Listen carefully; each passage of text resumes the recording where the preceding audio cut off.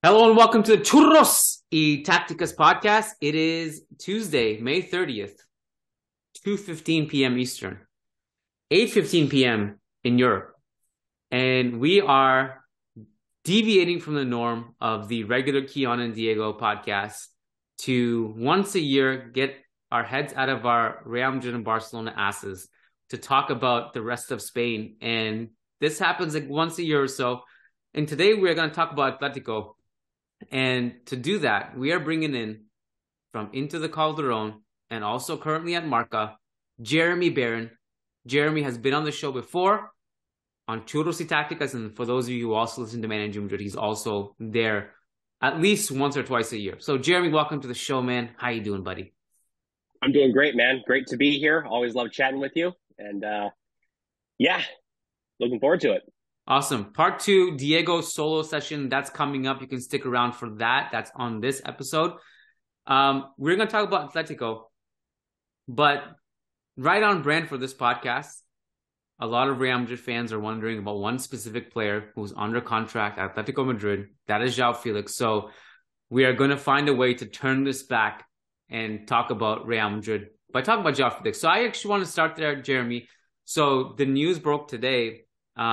Before we started recording, Cerezo said, Atletico's president, Cerezo, said that they have been informed by Chelsea and Pochettino, who's there now, that they're not really interested in Joao Felix, who will now be returning to Atletico Madrid. And correct me if I'm wrong, Jeremy, but the tone of the press conference was kind of like, yeah, unfortunately, Joao Felix is coming back, and the guys we were hoping wanted him don't want him. So he's coming back. Sorry, guys.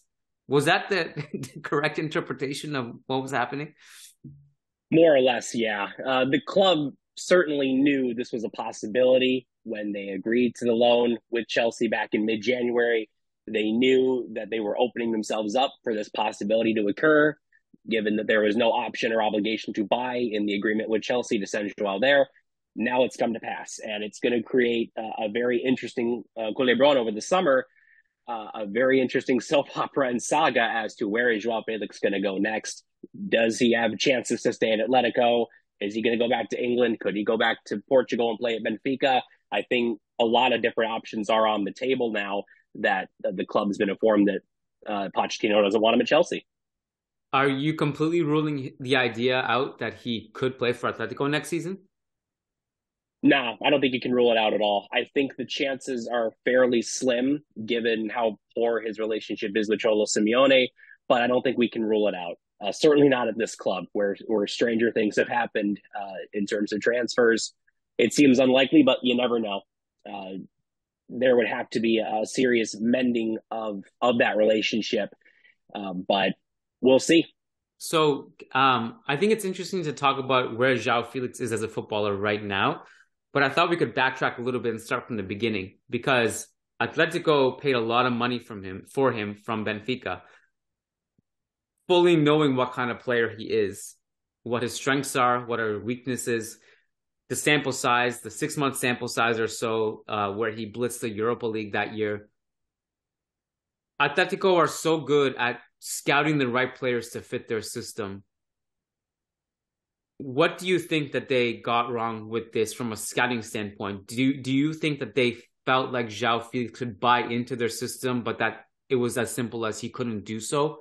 Or did they just really mistake the profile that they were signing? Did they just get that part wrong? I think they got the profile wrong for the most part. Signing Joao Felix remains the biggest bet clubs ever made in terms of transfers. 126 million euro going back to Benfica over the period of that 7-year contract to which they signed him. And they were willing to be patient with Joao and let him find his way and let him adapt to Simeone and let Simeone adapt to him. But from the beginning, you kind of got the sense, Kiyan, that Joao and Cholo weren't going to quite see eye to eye. He's not an all Cholismo type player. He's not, and this isn't to denigrate him, but he's not the kind of player who's going to give his all for the collective, who's not going to sacrifice the individual for the greater good of the team. And that's not a knock on him. That's his personality and his attitude as a player. And under Diego Simeone, that's not the winning way to play. I think the club wanted to make this big bet in order to have another Ballon d'Or contender in their team after Antoine Griezmann left to join Barcelona. They wanted to have another star in La Liga who didn't play for Real Madrid, who didn't play for FC Barcelona.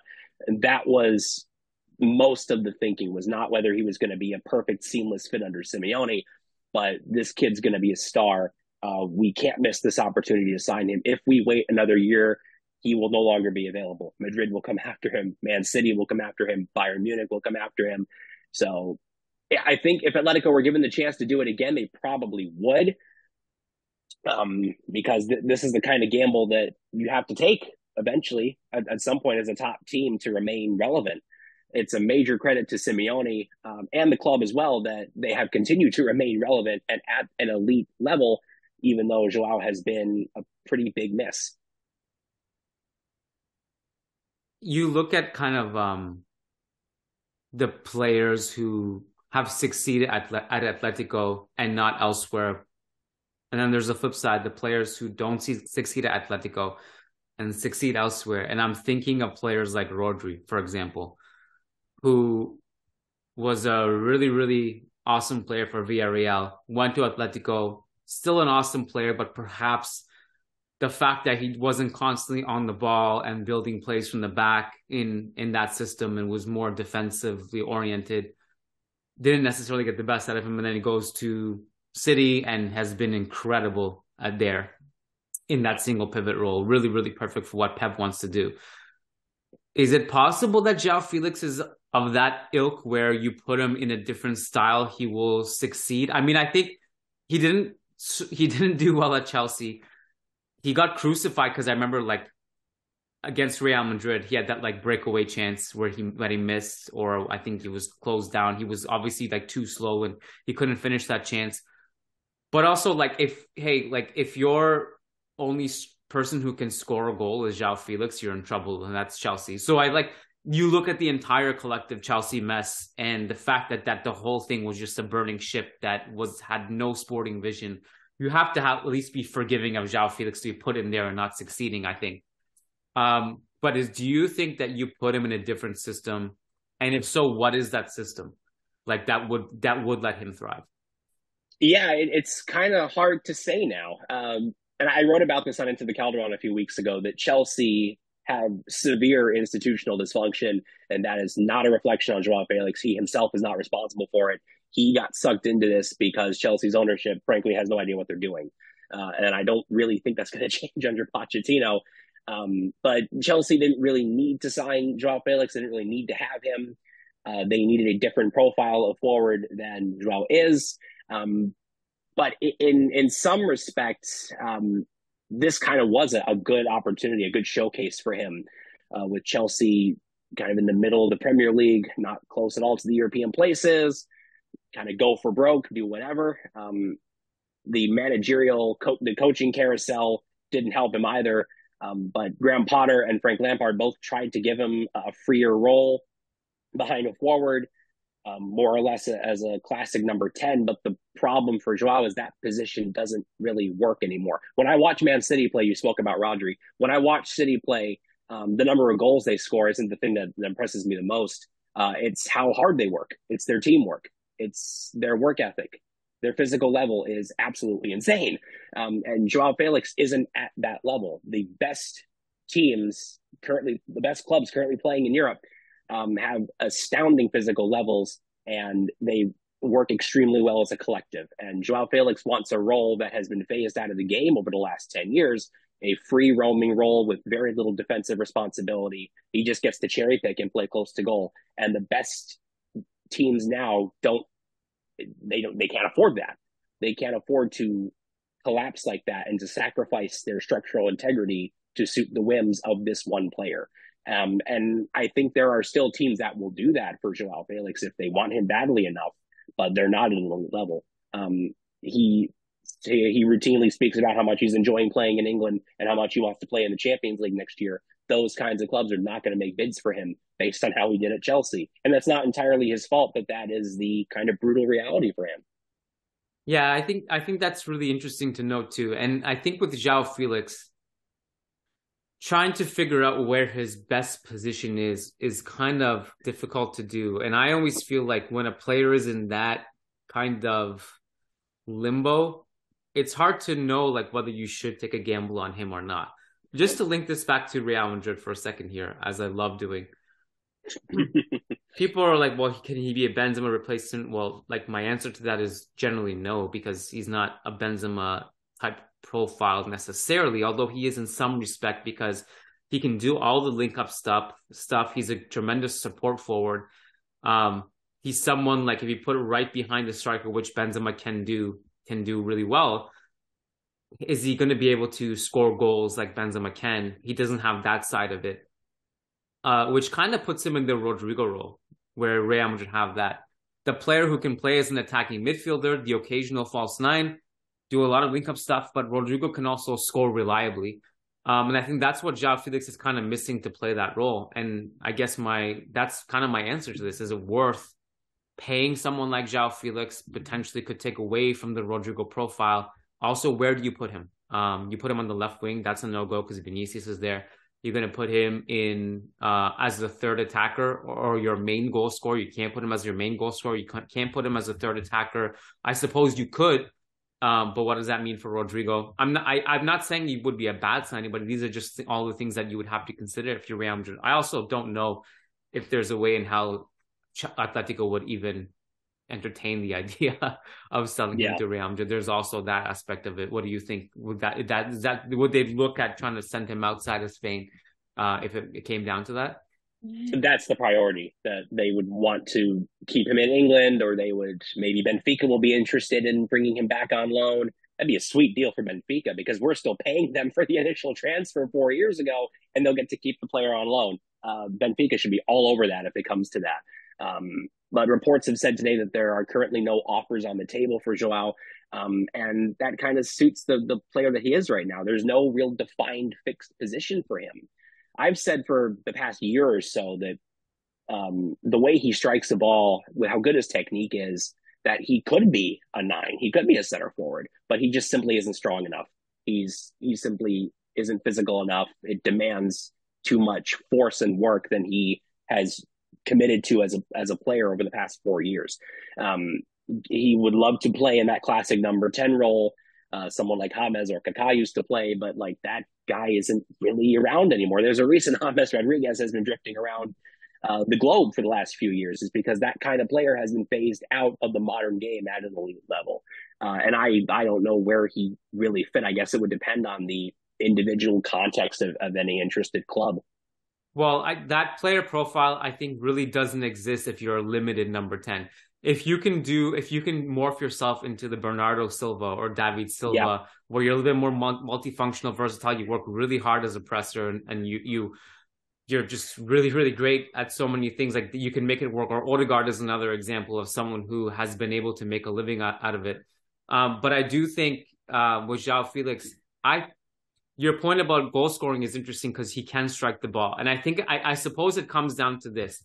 Is he your main goal scorer, or is he someone that if he gives you goals, it's a bonus? If he's your main goal scorer, I think that's a problem.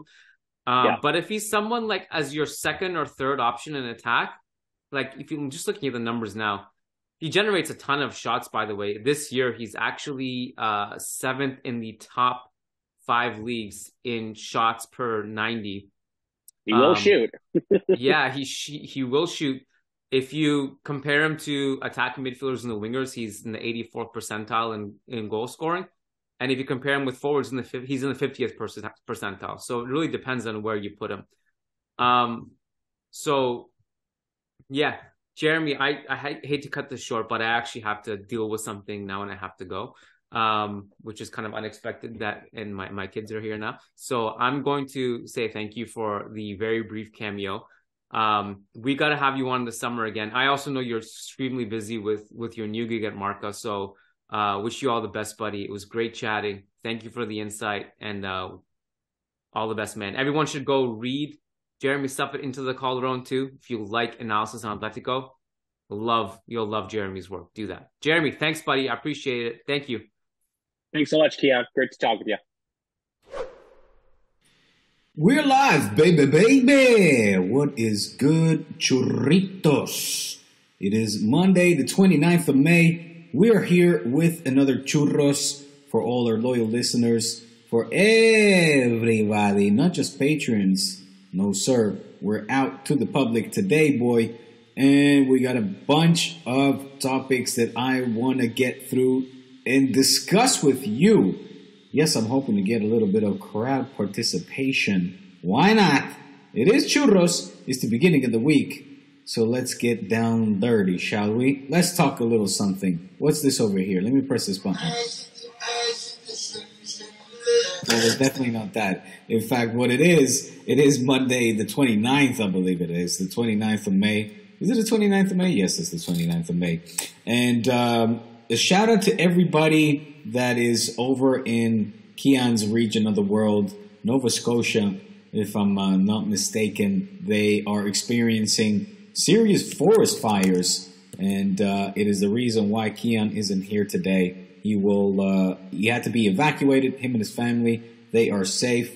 I don't know if he's mentioned this on his Managing Madrid podcast, because in the meantime, check this out. So they got told to evacuate and to only take their prized the necessities, the most necessary of possessions. Wifey is packing the bags with diapers, essential clothing. Kiyan is upstairs packing his podcast equipment. That's called commitment to the pod. That being said, they did have today off, so he is out with the kids are not in school, so he was out. I couldn't attend to the podcast, seeing as he thought that I was not that I would be unable to make it. I will not be able to make Fridays, the Patrons podcast, but I said I was gonna would be able to make this one. So miscommunication, all good, nothing to worry about whatsoever. Instead, what we said was, why don't I start some topics, and then maybe he can finish the topics, or just do a part two. He might invite our friend Ewan, Jeremy, somebody onto the podcast. Why not a colchonero to talk a few other things? And in the meantime, I also wanted to get through a bunch of topics with you guys. For those of you watching the replay, you see the titles. You see it correctly. It does say Hasta luego, Camp Nou. And it does say, in fact, I want to change this title right here. Goodbye, old friend. No, it's not a goodbye. Es un hasta luego, amigo. Because, yes, yesterday in the Spotify Camp Nou, Barca played their very final game in what is the Camp Nou as we know it.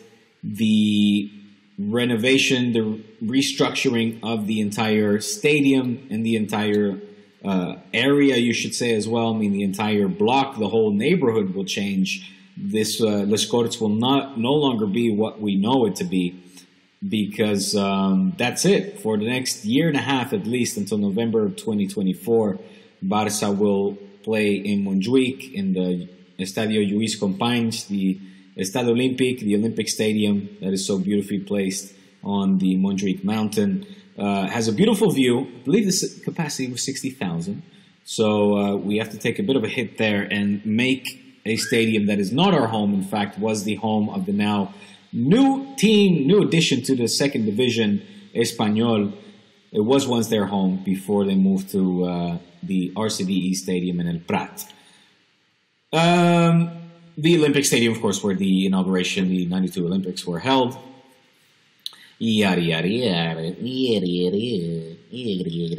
So I wanted to discuss a few things. The laying of the brick, the symbolic laying of a brick.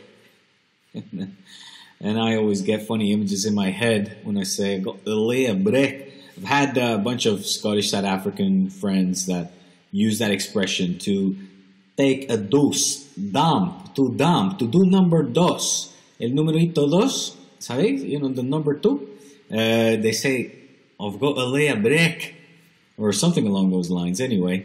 And so the laying of the brick is also symbolic, of course, of placing the first stone, or, poner la primera piedra. It was a time capsule. All of the club representatives of different sections. You had 2 players from the youth teams, boys and girls youth teams. You had Melanie Serrano of the women's team, Busi for the men's, head coach Xavi, Presi, Asensi, the president of the Player Association, were all there to symbolically place objects of value, symbol,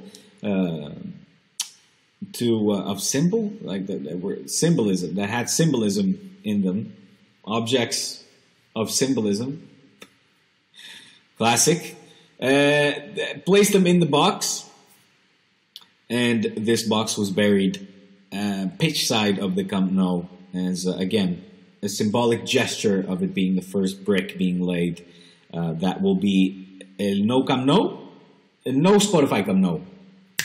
El No Spotify Camp Nou. I guess maybe there will be a change of name as well.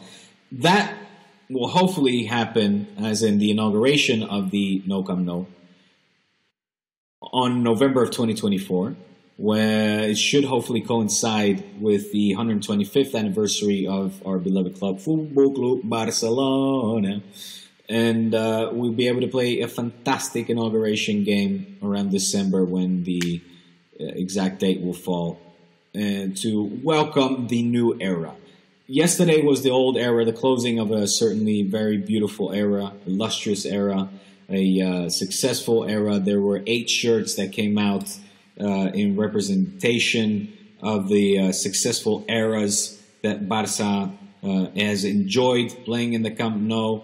I'm trying to see if I can find it. It was I remember seeing 92, of course, Johan Cruyff, Dream Team 09,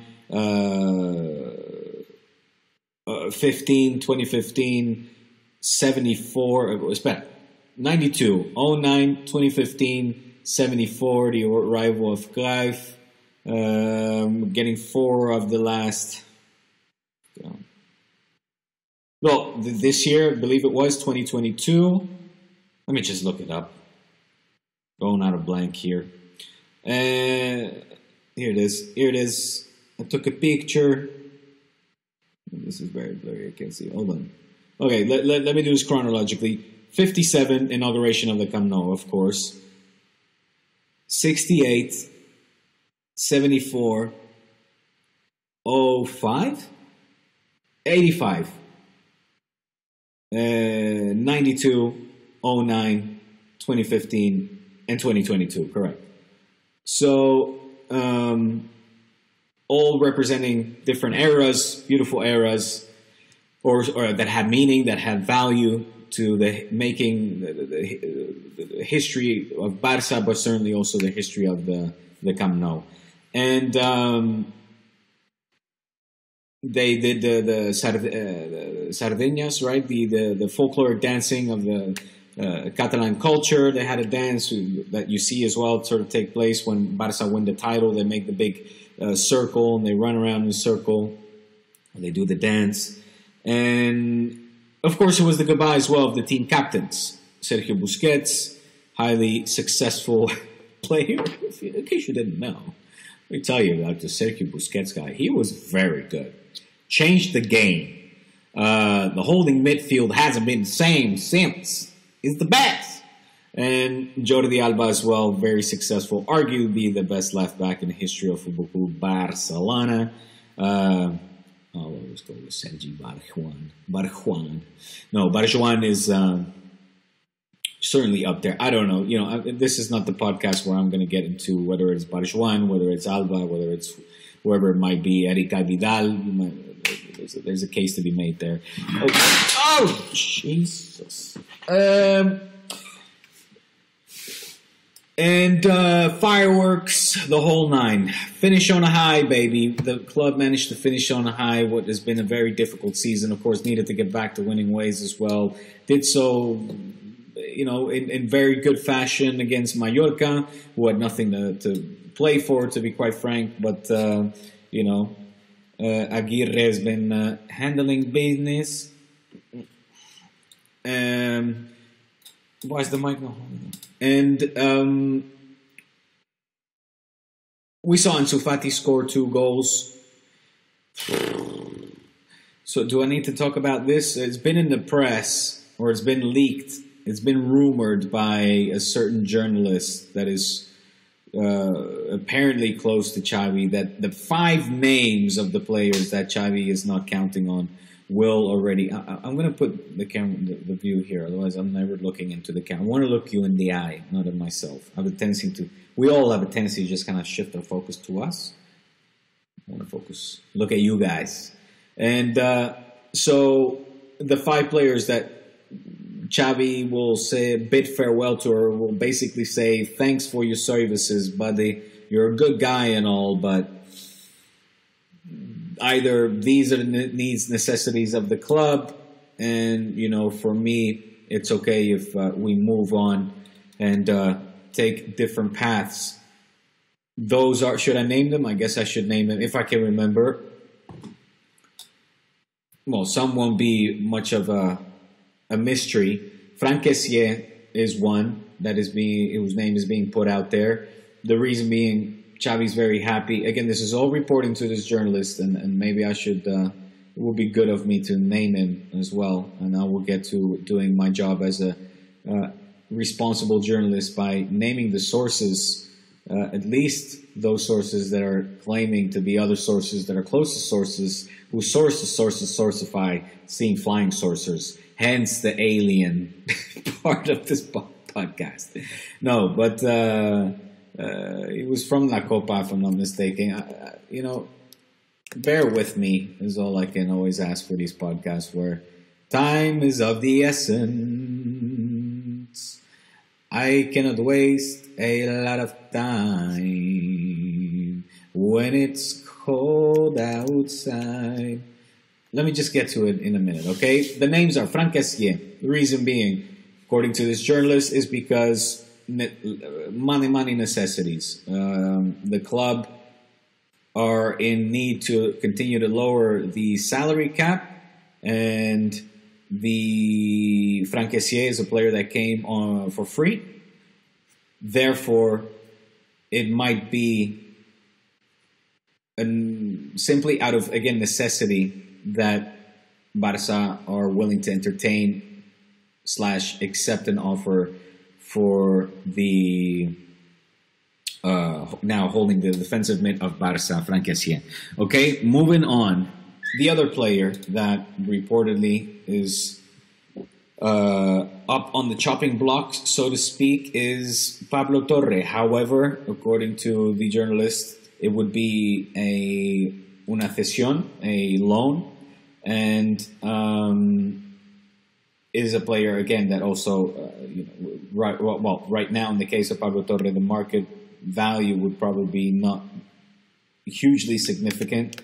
The club still believe in that he is a prospect, a future prospect, and they would see it with good eyes, as I translate badly once again, from Spanish directly into English, a transfer, a loan spell of this player to another team where he would get more minutes and yada, yada, yada. We know all these kinds of stories.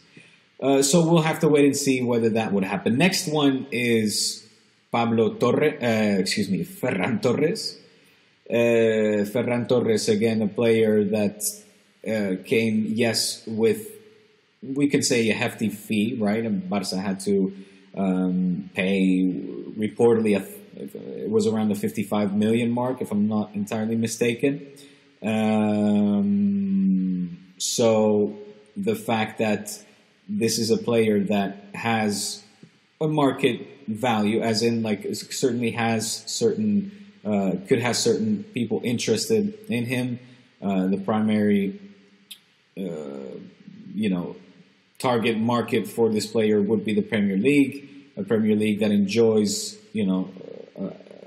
having healthy budgets, let's say, a league as well where Ferran Torres, yes, is experienced in, of course, with Manchester City. Despite what people say, and, people point out, well, he was on the bench for Pep Guardiola. Obviously, he had a lot of competition as well with top quality players in front of him. It was hard for him to break out there. Despite all that, his numbers were good, statistically speaking. Goals to minutes ratio, goals to shot ratio. All these things were very good there. So he could have some suitors. He could have some. It wouldn't surprise me if he has, sort of mid-tier table teams in the Premier League, upper tier, mid-upper tier table teams that are interested in him. Javi Miguel, okay? Javi Miguel, the journalist reporting for Diario AS, is the journalist that put this out there. And there, I've named the source. I can now focus once again on you, the audience. What a terrific audience. What a terrific audience. Right now, I believe one person is watching. We are live, folks. We are live on dspot, the trusted channel, before posting the audio of this on the channels where you normally listen to this podcast. The Spotifys, the Apples, But dspot is where it all began, and that's where I'm streaming from live. Make yourself heard, one watcher. Don't be shy. Why don't you fire off a question if you have any? And I will try to figure out where I can read that. In the meantime, let me continue. I've named 4. Frank Essien, Pablo Torre, Ferran Torres. 3 I've named. The 4th one, the one that hurts the most, Ansu Fati. Ansu Fati is apparently one of these players that could potentially leave the club if the offer is right. A player that, of course, comes from La Masia, the number 10, the player that we all hold so dear to our hearts, player we certainly don't want to see go. I say we because I believe I speak for the majority in that I don't want to see Ansu go, and it's going to pay me if and when he does.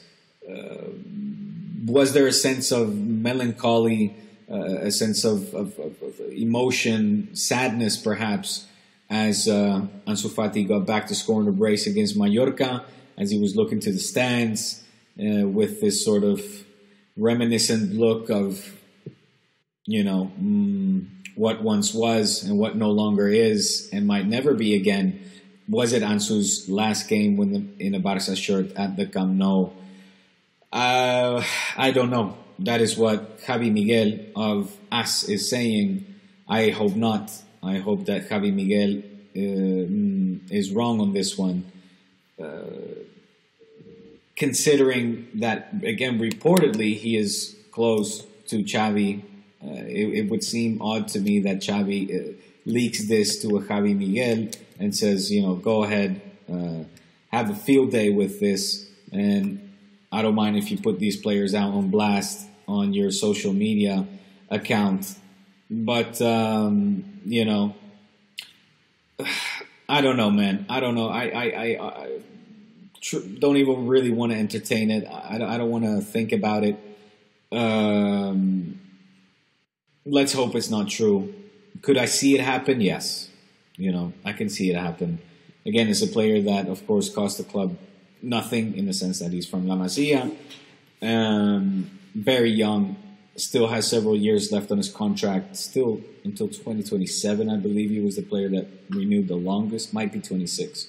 2026, I'm not entirely sure. Massive buyout clause. So, and I would like to believe a lot of suitors, a lot of clubs that would fancy the services of a very young and, in my opinion, very capable and talented Ansu Fati that would murder on the left wing. So, even as a striker, I just hope he stays.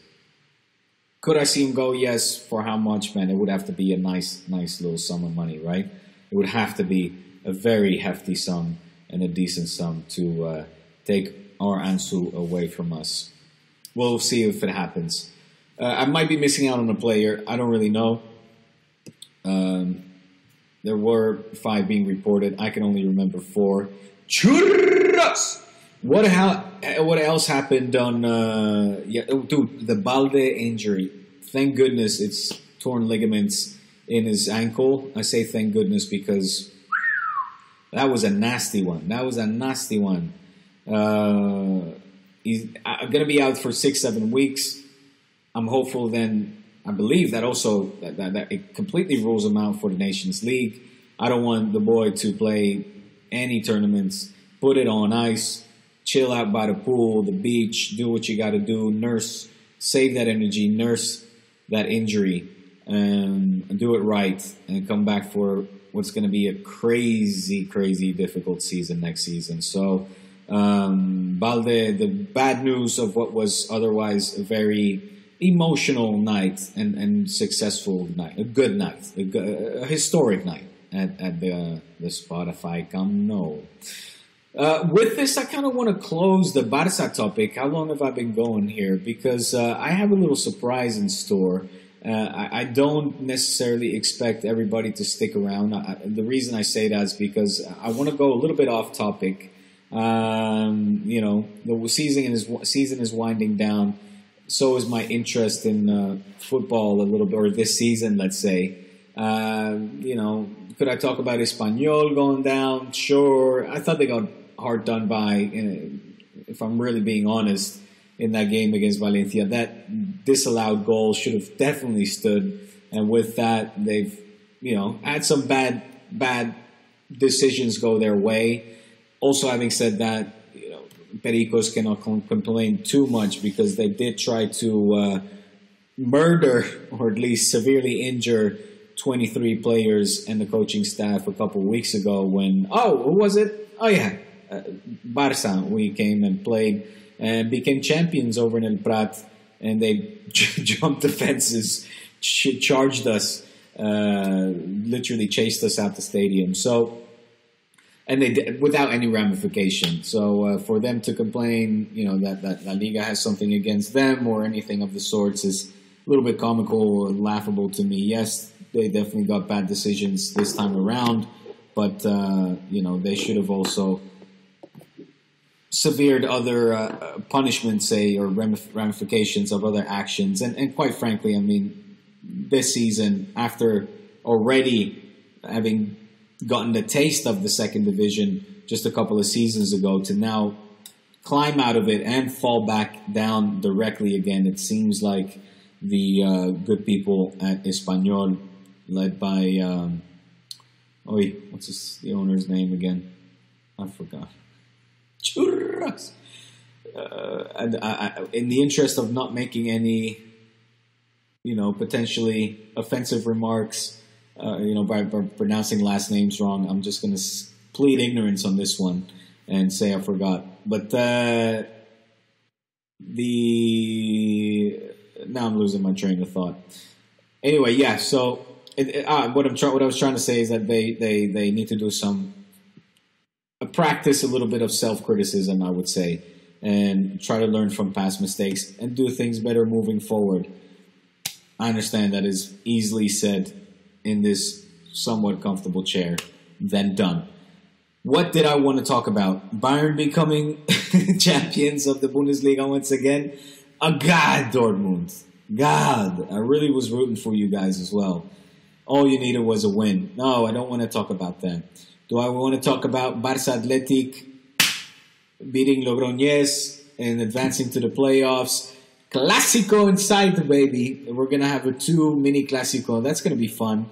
In the fight for promotion to the second division, Barça Athletic will face Castilla Real Madrid in what should be a very two-legged knockout round, where I think in the case of Barça we face Eldense. We then go head-to-head between Eldense and Celta de Vigo B.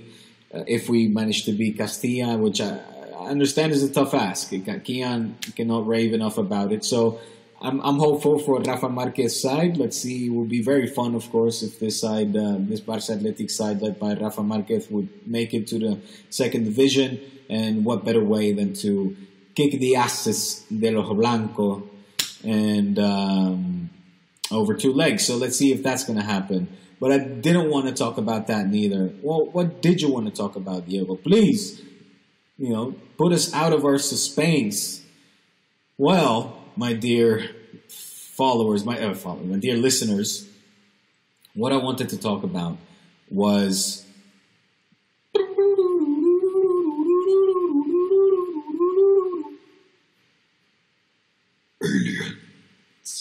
aliens. Yes, aliens.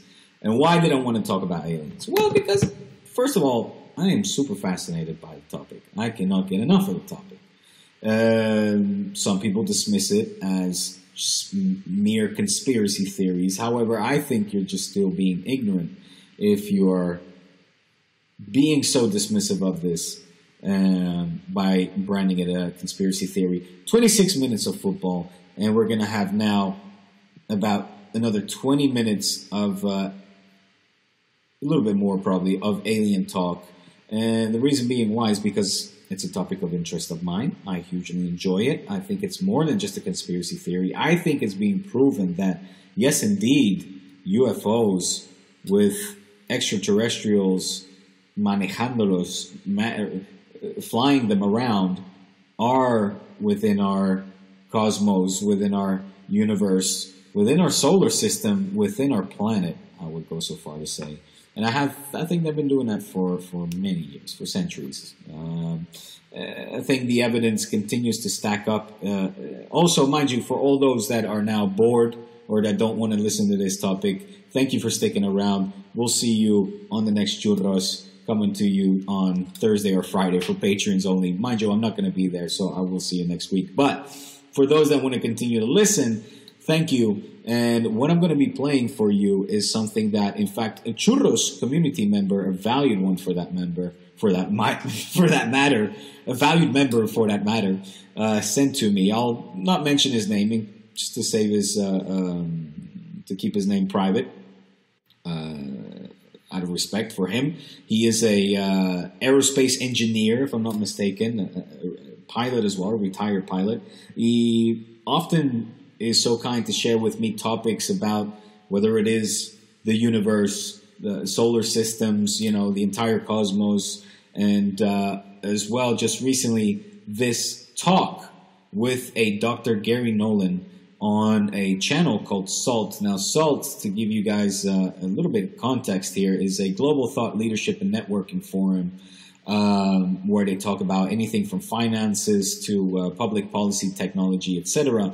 On this episode, I was unfamiliar with it, okay? On this episode that we're about to listen to, and I'll be reacting to it in real time. So they've invited Dr. Garry Nolan to come on. He is a Stanford University professor, and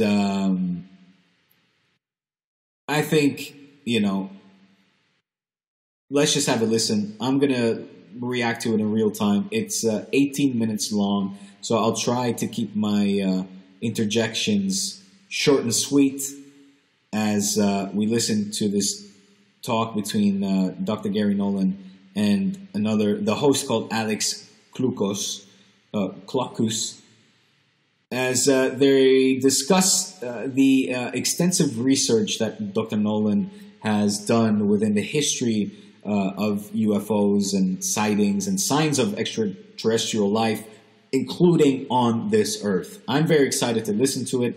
According to Dr. Nolan, there's an overwhelming amount of evidence that shows, that proves that aliens have been here on our planet for a very long time.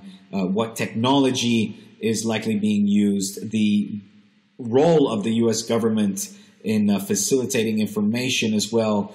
And, again, I'm excited to have a listen. I hope that this will come across clearly. I always love listening to people like this, that have all of the credibility behind them. Like, who are we to be dismissive and to scoff it off as saying, conspiracy theories. Jeez. Whatever. Yeah, sure.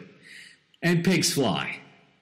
While, these very studied reputable, high-ranked officials and people from all walks of life, or that come with just this overwhelming amount of evidence, whether it be eyewitness accounts or, in this case, the research and study that this Dr. Nolan has done.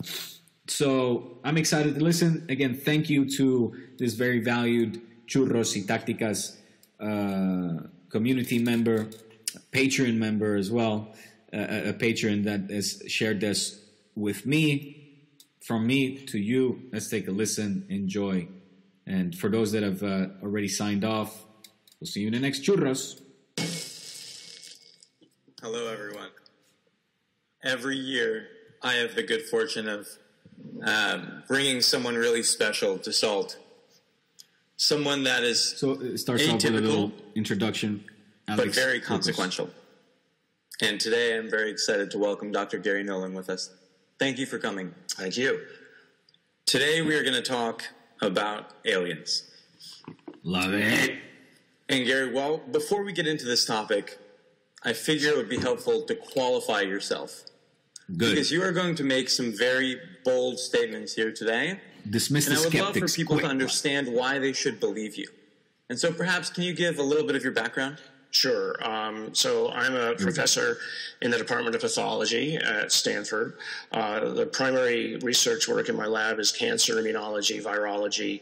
We also do a lot of work in biothreat. So we've worked with Ebola, Zika, COVID when it was a big problem. Primarily the work in my lab is the development of instrumentation and algorithms to understand the complexity of the immune system in cancer. And in the process of doing that, we've created a number of technologies which we spun out into companies. It's now 9 companies. 2 of them are on NASDAQ. And these immunology instruments are used pretty much around the world in almost any advanced immunology analysis and work. Fascinating, but what does it have to do with aliens? I'm curious. Right? Do you believe that extraterrestrial intelligence has visited planet Earth? I think you can go a step further. It hasn't just visited. It's been here a long time, and it's still here. And it has basically, people talk about the wow signal, looking for extraterrestrial intelligence. The wow signal is that people see it on an almost regular basis. That's the communication that's already here. And that statement seems so incredible that it's tough to believe. Right? Like, people hear that, and maybe a lot of people hear that, and they don't believe it. And so I'm curious. Kiyan doesn't believe it. If you had to assign a probability to that statement that you believe extraterrestrial intelligence has visited this planet, what probability would you assign? 100%. And that's not just my opinion. I mean, look, the National Defense Appropriation Act, passed last year, signed by Biden in December. 30 pages of that is the establishment of an unidentified aerial phenomenon office, the establishment of looking into the harm that's happened to any of a number of the individuals, going back to 1945 and looking at the disinformation and misinformation that has been basically articulated over the decades. 12 U.S. senators have signed on to a document that basically says we want the information.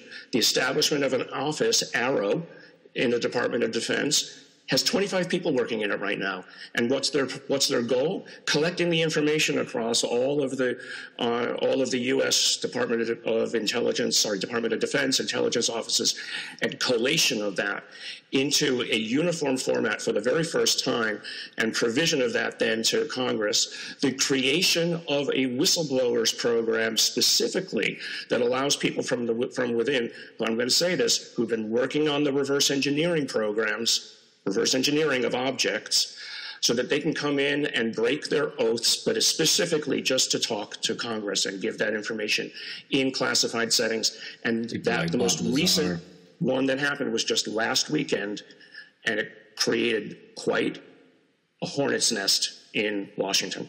And so let's just create kind of like a logical framework here. So we start at the top. We say now there's 100% probability that extraterrestrial intelligence has visited Earth. Now we have to go down to why that statement may be true, why you believe that statement is true. What is the evidence? And I think perhaps we all may have to read between the lines a little bit here. You may not maybe divulge everything, but in your opinion, what do you believe to be the most compelling evidence to support? I love it.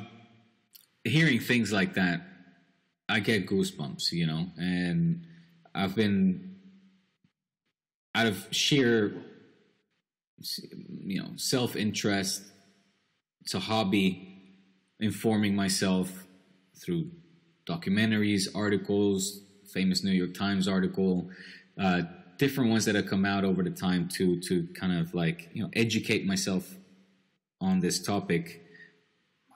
Religiously watch as well anything that Jeremy Corbell puts out. Obviously Joe Rogan over the years, and then hearing these eyewitness accounts from high-ranked pilots, army officials, and now somebody like this makes these kind of claims, these bold statements, man. I'm like, why would they risk their neck, their entire reputations? Why would they put themselves out there like that if there wasn't a grain of truth? A little bit. And I'm not saying that all the sightings are real, but I just need one to be real in order to say, you see, there it is. Now what? let's meet them. Let's meet. I want to what are the next steps? I mean, so many questions will come to mind. How long you guys been here? If they are, I can't wait what he has to say. I hope that this is interesting for the listeners. It certainly is for me. Like I said, I don't expect the vast majority of you to stick around. I don't even know if this will be able to be going up if it's not a copyright infringement of some sort on the different channels. But I'm going to continue. Maybe I won't do the whole, we're 4.5 minutes in. Actually, I need to, I don't know if I'll be able to make the whole thing. But let's see where this goes. I'm having a good time. But I do have to do something in about 10 minutes. So let's see. David. Well, I think the most compelling evidence is you just need to look at what your government is doing right now about it. I mean, just go and look at the number of politicians, and this is interesting, on both sides of the aisle who have come together and signed off on this statement. I mean, I was involved last year with putting together some of the wording of the NDAA, which was passed into law. So, I mean, so what are they basing their opinions on? They're basing their opinions on the dozens of individuals who, in one manner or another, have come forward and talked to them in classified settings. So that's the first thing. Then my personal experiences with the individuals the one person who actually was involved with collecting a lot of that original information, and then my experience with people who, frankly, I know have worked or are working on the reverse engineering programs. Right. Okay, so let's take one step back. Reverse engineering programs of downed craft. Now, the first question that people will ask is, well, if they're so frigging advanced, why are they crashing? Because what's crashing is not actual living things. I mean, I use this example a lot. If you wanted to study a tribe of cannibals in the middle of the Amazon, are you going to go yourself and show up in the middle of the tribe and not hopefully become dinner on the other side of it? So if you're an advanced intelligence, I don't think we're all that advanced, frankly. You're not going to basically put your life and limb at risk by coming here. So mostly what you're seeing here are either drones or some sort of advanced AI or whatever it is. I mean, look, we're already dealing with an alien intelligence in our own emails, right? Our own Chat GPT, et cetera. We don't even know what it's doing. So imagine if you were a million years ahead of us. How do you have a dialogue with something like that, or what is it that could possibly do? Yeah, and I'm glad that we've got some people here to witness these statements. I think they're very consequential, and so we start with now 100% probability of extraterrestrial intelligence. We go to evidence. We now talk about downcraft. We see the government moving in a certain direction. Presumably, the downcraft is made of some material. Presumably, we could test that material. I know you've done a little bit of work firsthand. You have seen some material. Do you want to talk about that a little bit? Right. Well, so what is it that you hope to discover out of a material? So let's just go back, just briefly, and why would you want to do it in the first place?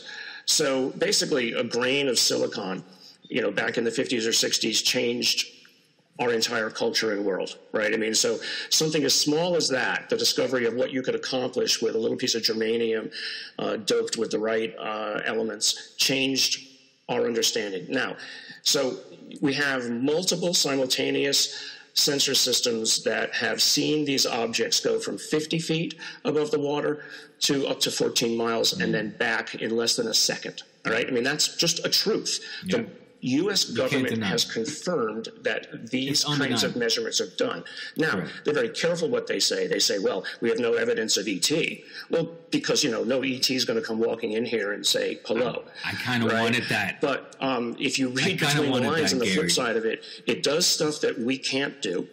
We know that the Russians and the Chinese are not doing. And so if you can go from 0 to 5,000 miles an hour and take a right turn and not end up squished like a bug on the windscreen on the other side, if they have windscreens, then what is the physics that accomplishes that? So what it tells you is that we need to rethink our physics, first of all, to say that, well, we saw birds fly, so it took us 3,000 years and we figured out how to fly.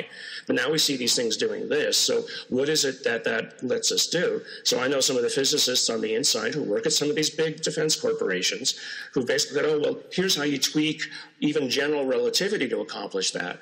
But then you say, well, how much energy is needed to do it? Well, more than the whole nuclear output of the planet per day, per movement. So you start to backtrack and you say, okay, well, who could do that? Well, we can't. No. Will we be able to do it in 1,000 years? But if we had a piece of any of this, let's say it's 1,000 revolutions ahead of us, or 1,000,000 revolutions ahead of us, even a tiny piece of knowledge from that could revolutionize what it is that we're doing. Yeah, sure. I'm always looking for the opportunity. I look at the upside of this. I'm not worried about them coming and raiding us or taking our women and children. That's not my concern. My concern is how do we use it? Yeah. And I'm curious, do you have confidence that us just collectively give it to me. Will have material, literal physical material to evaluate, to analyze? Yes, 100%. 100% again. Okay. It's there. I can say this. I was working with a group about 7-8 years ago, and I literally got within a few weeks of gaining access to one of the objects. And when the people who didn't want us to gain access to it found out about it, they pulled some bureaucratic administrative tricks and snatched it away. Wow. And so now we have you, Dr. Nolan, making this bold statement. You are well positioned to make this statement. Now maybe we get into some fun. Let's feel comfortable hypothesizing a little bit as to what is happening. What is it, right? And nobody's going to hold you to this, right? Now maybe we go down from 100% probability to now we're speculating. Right. Okay? Now let's speculate together. What do you think it is? Right. So to do that, I'll start with kind of a mantra I've had for the last pretty soon. I'll give it another couple minutes, but we're definitely not going to get through the individual experiences of what people see as an anecdote, but an anecdote doesn't convince a scientist. What is it that convinces a scientist? Data. Right? What doesn't convince scientists? A conclusion. So really the objective here, and what has allowed me to actually talk to some of my scientist colleagues who first said, Garry, you're going to ruin your career. Well, okay, whatever, it's too late for that. But I haven't. Applause for Garry. Because I basically say, look, if you and I can agree that the data is real, irrespective of what the potential conclusions might be, the hypotheses, then the onus is no longer on me to come up with an answer. Now it's also on you, because we're having a discussion about this. So it's believe the data, not the conclusion. Yeah. So you see the data, and that's where the fun is. That's where the hypothesis starts. Right. So people have come up with all kinds of ideas, everything from future humans, future AI coming back to us because somehow they figured out time travel, to what's called the ultra-terrestrial hypothesis that they are part of. I'm sure some people here at least know what a von Neumann probe is, right? This idea of a self-replicating machine that could have been developed by a technology or a civilization on the other side of the galaxy that even in just a few 100 million years could make its way by conventional means all the way across the galaxy. And when it gets there, it basically builds copies of itself and it does what it's doing, and it basically some other civilization sent it out. Now, Avi Loeb was here last year. So I'm part of an SAB with Avi Loeb on a company called Copernicus Space Corporation. And guess what? Our objective is to build the first von Neumann probes to go out and spread humanity's original presence across all of reality. So that's one of the volunteer. A third one is, what do you, Garry, Dr. Nolan? You have to speculate. What do you think it is? Let's be bold. I think it is an advanced form of intelligence, something that we don't understand, that is using some kind of intermediaries, however it is, like I said about you're not going to end up in the middle of the tribe, the angry monkeys that are flinging muck at each other, or nuclear bombs. You're not going to show yourself in the middle of the ambulance. You're going to send intermediaries. It's not that they walk amongst us, that wearing a skin suit are actually the alien, right? No, you're going to basically put something there that is, I think of it as an intelligence test. Can you see what's in front of you for what it really is? Yeah. Can you see the anomalous data point that is there that you realize what it is? I mean, when the South American native tribes first saw the Spanish ships coming across the horizon, they didn't realize what it was. They couldn't see it for what it was.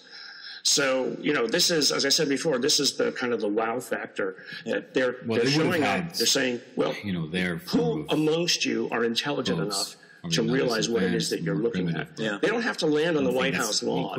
We can make the joke about, is there intelligence in D.C. at all? Right? You just need to show yourself to enough to acculturate. Yeah.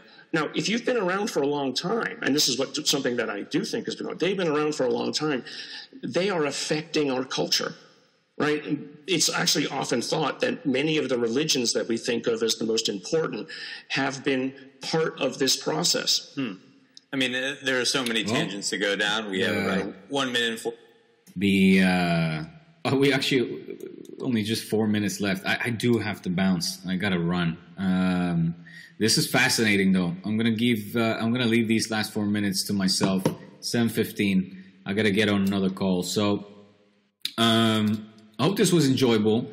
Definitely just reinforces my belief that we are not alone.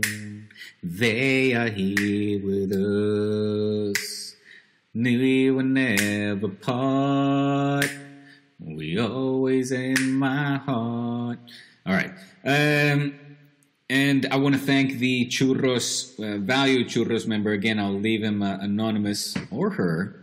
But thank you for sending me this link. Keep sending that stuff, the articles, everything that you get your hands on. I am fascinated by this. In fact, I'll even say this much. Oh, I said it on Churros. UFO Hunter. My series coming to you soon. Hopefully. Truly hope so. Who knows? Maybe in the future, huh? Maybe you'll see me one day on the History Channel. UFO Hunter with Diego Lorijn. I would love it, man. It would be another dream come true. Not gonna lie. Thank you guys for Churros, for tuning in. Hope you guys enjoyed this once again solo sesh. A little bit different, with the D-Spot flavor. You know how I like to do it. And thank you for all of you that stuck it here until the end, stuck it through. Make sure that you stay tuned for tomorrow, because Churros will continue tomorrow with Kiyan Sobhani. He will record from his interim home, let's call it. And he might bring on a guest, he said. So I'm going to put forward these talking points.